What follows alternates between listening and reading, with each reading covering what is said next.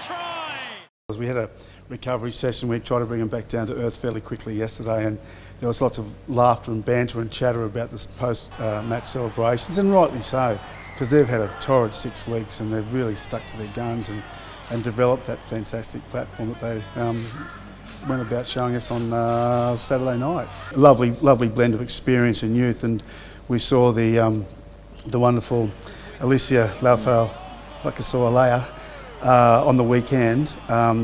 She's typical of that youthfulness and energy and spirit, and there's a lot of other younger girls there as well supporting her in that area.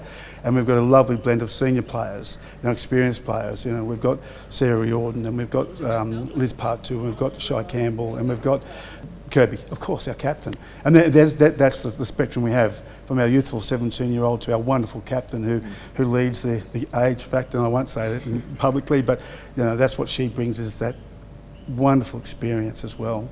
Yeah, look, the side's coming along really nicely. We're just slowly chipping away at certain pieces of the puzzle, as you can say. So it's good to see that things are like we could finally put it on showcase on the weekend. Some of the things we've been working on, which is really nice to know, and it's exciting to know that we're not there yet. We're not finished. 10s is a little bit different, obviously, to 15. So I'm excited. I know the girls are excited, and it's great just to kickstart this Super W season with the win behind us and moving forward. Yeah.